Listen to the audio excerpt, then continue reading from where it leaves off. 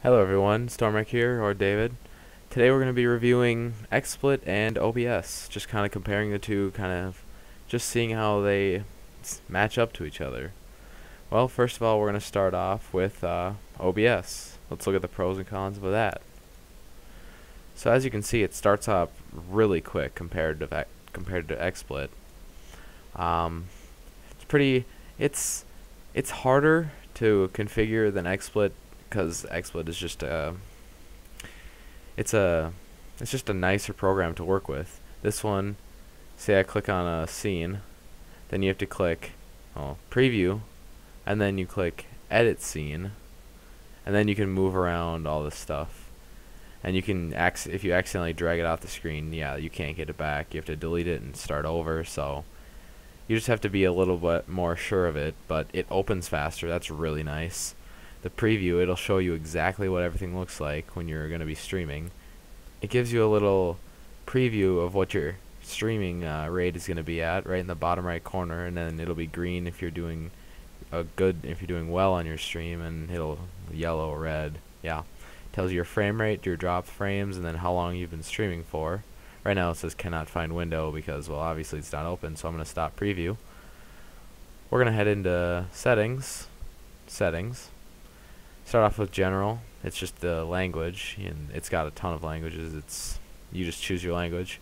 Then the profile, it'll just say default or untitled, I think, and then you can choose yours if you want. Go to encoding. Actually, you know what? Broadcast settings. Choose live stream, and then choose whatever, however you want to live stream. This one actually has YouTube built right into it, so it's much easier to stream to YouTube with OBS, obviously. I'm on Twitch.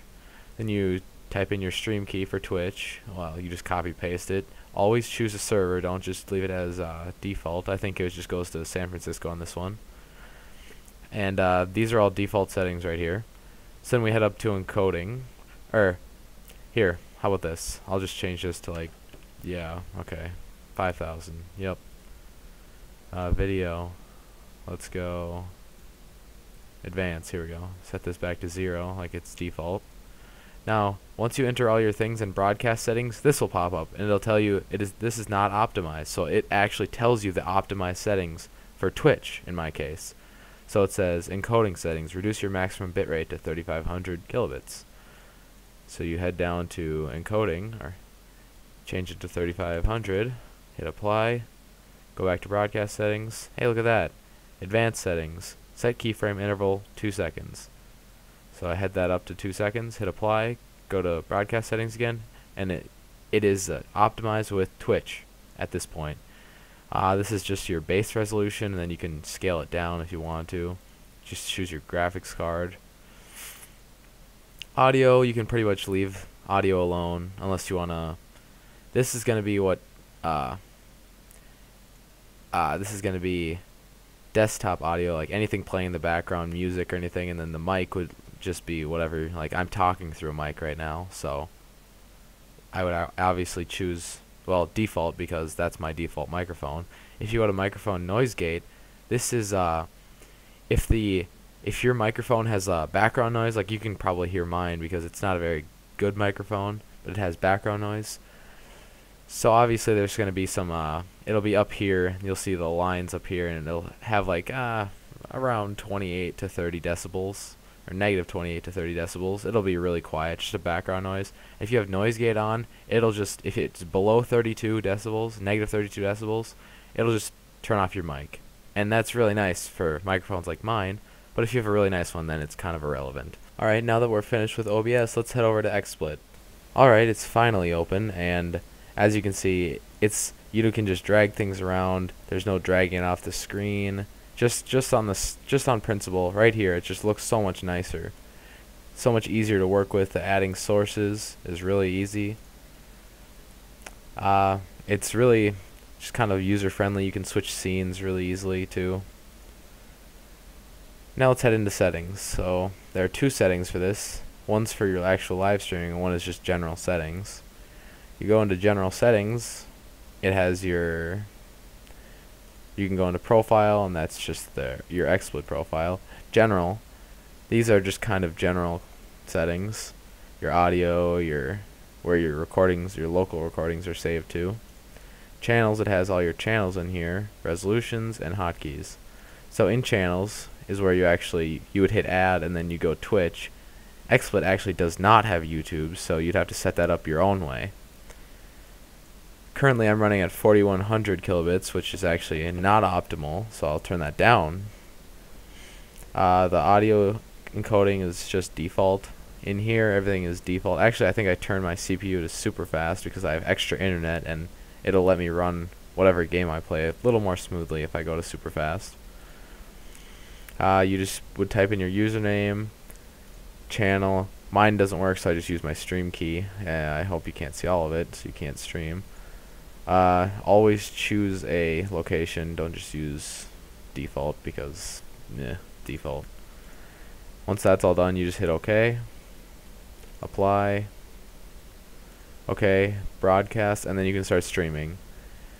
When I stream with XSplit, it takes up a little bit more CPU than it would with OBS. So I actually go with OBS because, well, I just think it's a better program overall. I think that's about it for XSplit. It's kind of being slow right now. If you go to view, you can see the resolution, frame rate. These are just like transitions from when you move from scene to scene. And then viewport is how big you want XSplit to look. You can add your sources and everything, and that's pretty much XSplit in a nutshell. Alright, now getting into the websites, let's start with XSplit. This is just under the Buy XSplit from their homepage. I just selected Personal, and for 1 month subscription to XSplit, it costs $40. Now I think that's just ridiculous for a streaming program. I bought it once. It's nice, but I honestly think OBS is just so much better. This is their home website right here. See, right there, home. You just download, just like that. Download, and you can finish. It downloads just like that. It has 32-bit and 64-bit. Super easy to get to. From their homepage, if you go to Help Estimator, you put in all your system specs right here. Let's say, okay, I have about 5,000. And then you hit Recommend Settings. It'll tell you what your recommended settings should be for streaming. It says my max bitrate should be 3500. I am allowed to stream at 1080. I just go to 720 because I don't see that much of a quality difference, and it allows me to play games at higher settings. So the stream settings estimator is really nice. There's a download button, super easy to download, and the home page is just really clean compared to XSplit, where it's all cluttered up with registering. There's no registering. You just download OBS just like that. It's super easy and super reliable. In conclusion, I would definitely say OBS beats out XSplit in almost every possible way. The reason I said that OBS was a little more difficult to move around and everything is because I started out with XSplit, so I was just used to how XSplit works everything. When I switched it over to OBS, it took me 10 minutes maybe to get everything down. In the settings menu, the broadcasting settings, all those optimized settings helped so much, got me through everything, and now I can stream 720 easily, 1080 if I want to, and everything just sets up really nice. It's super easy to control. The plugins, they are a little bit lacking, but they definitely have what it takes to compete in the broadcasting market.